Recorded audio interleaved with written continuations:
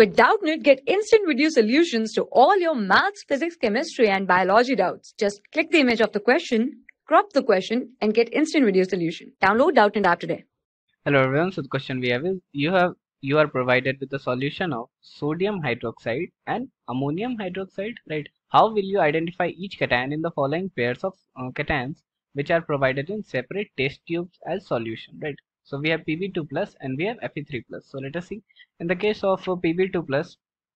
So first in the case of Pb2 plus, right, when it is added, let's say it is added to NH4 and NH4OH, right? So NH4OH, this actually gives white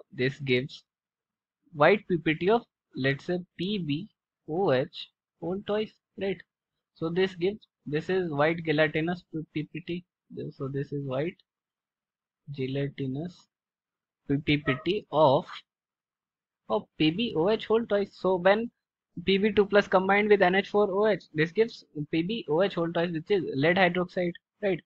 So now coming to our second one, which is saying Fe3 plus. So if we talk about Fe3 plus, so Fe3 plus with you can say if I am taking NaOH, sodium hydroxide in this case, this will give FeOH whole thrice, right? So this will give FeOH whole thrice, and what we can observe is that Fe3 plus when added to NaOH, this gives reddish brown precipitate of FeOH whole 3. So this is reddish brown